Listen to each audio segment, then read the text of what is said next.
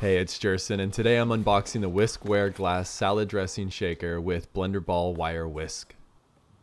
The shaker comes in this nice little box with a picture of the product on the front, and some simple steps on the back describing how the shaker works. Not that it's a complicated tool, but hey, some extra instructions never hurt. Inside the box, the shaker comes wrapped in plastic bubble wrap, which is good because this is a glass shaker after all, and you certainly don't want it to break during delivery.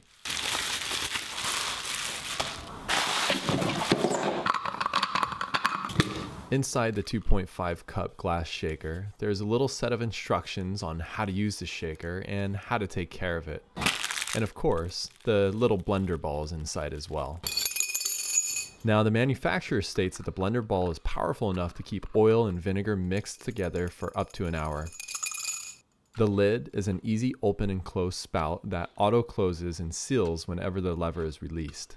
There are also printed markings in cups and milliliters to make it easy to measure ingredients. After using the shaker a few times, my first impressions are positive. It does a great job mixing homemade dressings. It's very easy to clean, feels sturdy, and gets the job done.